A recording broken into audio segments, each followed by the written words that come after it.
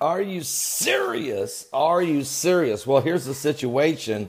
Iran, one of their generals at the Revolutionary Guard, said the United States is going to get a strong slap in the face. What? Well, according to the reports coming out of several networks now, including the Jerusalem Post, the United States should expect a strong slap in the face if it underestimates the Iranians' defense capabilities, said one of its top commanders of the elite Revolutionary Guard this morning in Tehran, Iran, as they were concluding one of their war games. Maybe they got excited. They just had a game of Risk, and they pulled off some miraculous. The dice kept rolling for them, and they kept taking. I don't know what happened in their war games, but to just make a statement like that, you're one of the top commanders, and just saying, America, get ready for a strong slap in the face.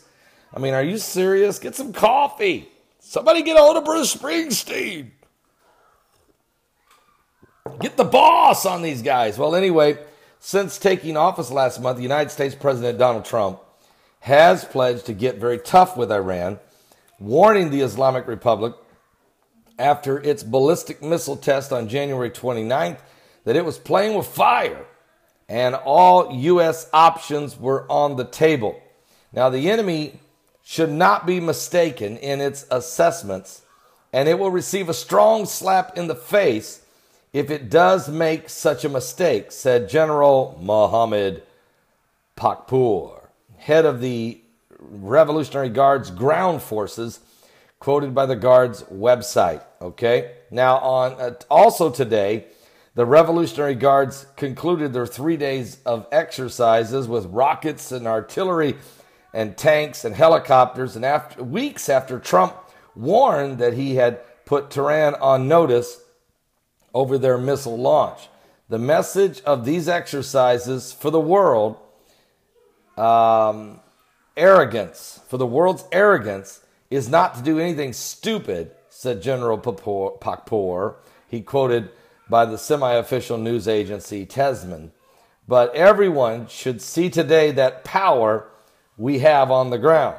Matter of fact, the Revolutionary Guard said they test-fired advanced rockets, used drones in a 3-day exercise, which were held in central and eastern portion of the nation of Iran, as tensions also mounted with Israel.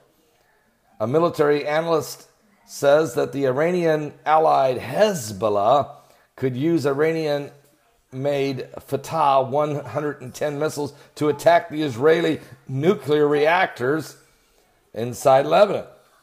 And so Hezbollah's leaders are saying that his group, which played a major role in ending Israel's occupation of Lebanon, at least that's what they're reporting, is saying since Lebanon's Hezbollah is one of the chief holders of the Fatah 110, this missile is one of the main alternatives for targeting. Okay? So there's a lot of saber rattling going on right now between the Iranians and the Americans. Really, the Americans, and they're burning U.S. flags and Israeli flags in the streets and this kind of stuff. I mean, this is the kind of thing that goes on. I'll put the link below. The Jerusalem Post has a great article on this, but certainly we're living in dangerous times. The Bible said in the last days, perilous times shall come.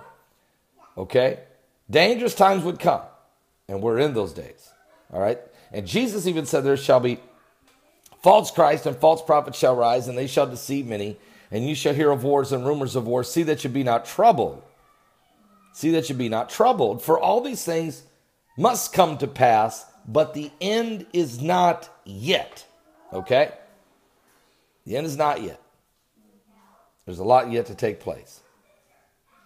But Jesus is coming soon, and things are accelerating at an unbelievable exponential rate. So give your life to Jesus Christ. Calm down, everybody. I mean, even you guys in Iran, everybody calm down, the media.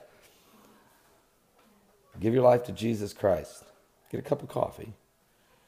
Get things right with God. He's coming soon. Don't miss today's live broadcast. Starts at 12 noon Eastern at my website at www.paulbegleyprophecy.com.